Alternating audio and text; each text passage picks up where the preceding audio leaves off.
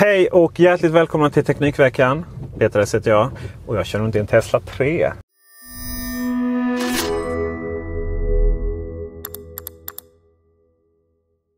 Och det här var en härlig bekantskap. Jag har alltså suttit i den här bilen i exakt 1 minut innan jag satte igång kameran. För det första så känns den ännu mer modern än Model S. Och Model S känns ju modernare än de flesta bilar. Jag skulle också så här vid en första utan att ha ställt in någonting. Så den här känns ännu tajtare på vägen. Förra videon när jag recenserade Model S så var det lite sådär att jag hade förväntat mig kanske lite mer. Att det låg lite mer klistrad längs vägen.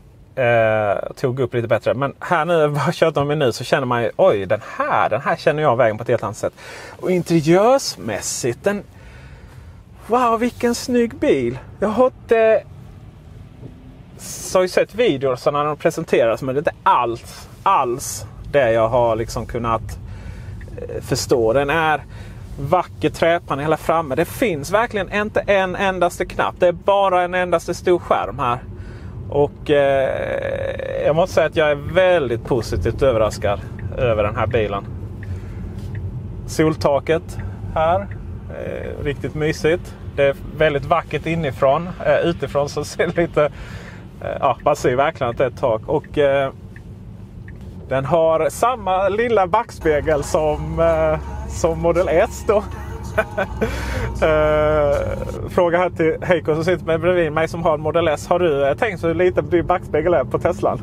Den är väldigt liten. Den är väldigt liten. Det är inte mer att man ska använda sådana banala ting. Man ska använda backkamera. Man ska använda backkamera, ja precis.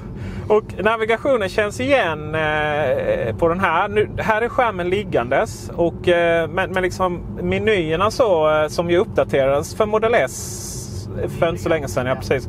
Är ju de samma här. Så det känns igen. Vi har vår Spotify, vi har vår gigantiska skärm här med navigator.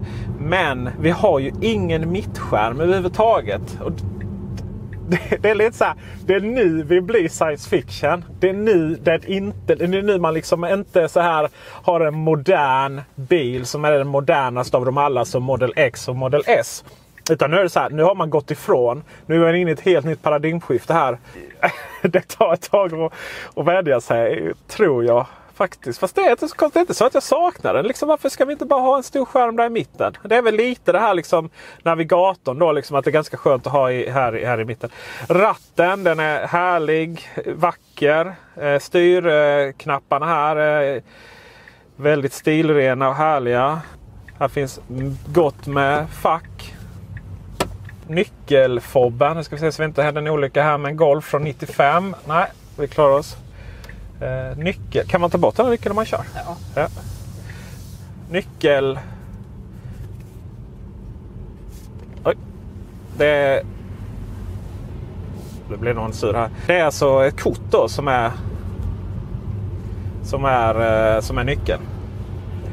Och de lägger man där i mitten. Du kan lägga tillbaka det här så att det sker en olycka. Precis som på det storebror här så ser vi alla bilar som kommer förbi här på skärmen. Inga konstigheter. På det hela taget så är det ju inte så mycket nytt navigationsmässigt. Det jag är mest intresserad av är ju om min brasa från förra bilen är klar. Oj. Titta. Där har vi den. Men vi får inte använda den när vi kör, ser jag. Nej. Vad går de här bilarna på ungefär? Tittar man på den amerikanska marknaden så kostar den billigaste 42 900 US-dollar. I Sverige kostar en long range ungefär 660 000 kronor. Och en performance kostar ungefär 760 000 kronor. Och till hösten ska ju även komma en billigare modell också. Med en något lägre, kortare räckvidd också. Räckvidden idag på den här long range och performance ligger på ungefär cirka 50 mil. Den som ska komma till hösten är cirka 40 mil. Så det är bra räckvidd på bägge modellerna, men den är ju något billigare den andra. Inredningsmässigt är den likadant. Det är bara att batteriet är något mindre helt enkelt. Det här är ju då Teslan för alla och 750 000 ungefär plus minus. Det kanske inte är någonting för alla, men det är betydligt mer gångbart än de större modellerna. Och jag ska faktiskt säga det att jag hade nog, om jag hade fått välja mellan S och 3an här nu, så hade jag nog valt denna ändå. För den är lite mindre, det är lite härligare. Det känns lite mer framtid, eller rättare sagt vi är inne i framtiden med den här. Det är lite tag i dem att leta efter varje blickis och så. Men det är här på skärmen. Och med det så tackar jag för mig. Tyckte det här var intressant. Glöm inte att prenumerera. Tryck gärna på den lilla klockan så får du notiser så fort vi släpper en ny video. Vi recenserar bilar, elbilar, plug-in hur blir det bara. Vi recenserar mobiltelefoner. Vi gör guider om Google Home och Gud vet allt. Och det kanske till och med är så att vi kommer här nu snart att släppa en recension av Malmös nya elbussar.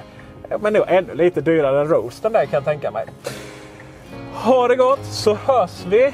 Hej!